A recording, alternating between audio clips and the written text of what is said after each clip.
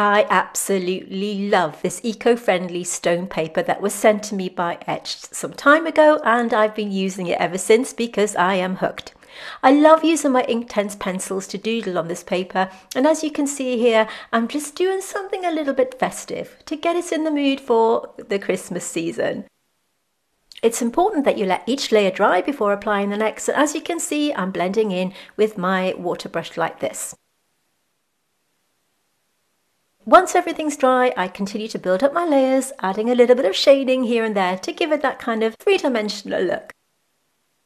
If you'd like to try this paper out for yourself, I have a discount code that gives you a 10% discount, which I will link underneath this video.